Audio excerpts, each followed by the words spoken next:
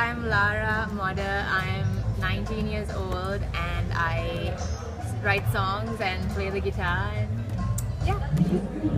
Cool. So you started music. So I grew up basically with music like all my life. It's kind of like in my family. Like I would sing in church and like the school choir and everything.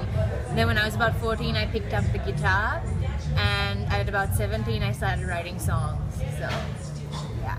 You've been wowing people with your little takes and your originals.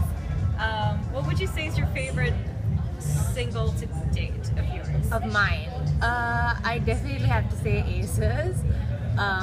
That song I had the most fun writing because like I use a lot of like imagery and like metaphors, and it's fun to kind of like write a story because it wasn't based on a personal experience. It was just like something I made up in my head, so you can have like a lot of creative freedom with stuff like that.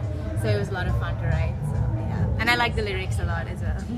About performing at this very special Colombo Courtyard open mic night thing, how do you feel about that?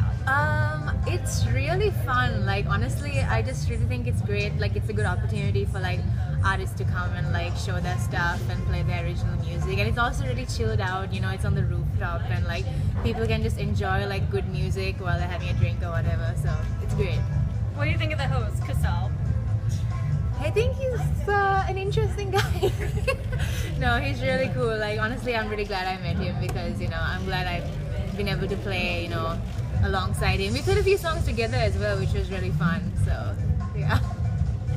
Cool. And would you be performing again in the coming weeks? I'm not actually 100% sure because I am leaving the college in about a week's time.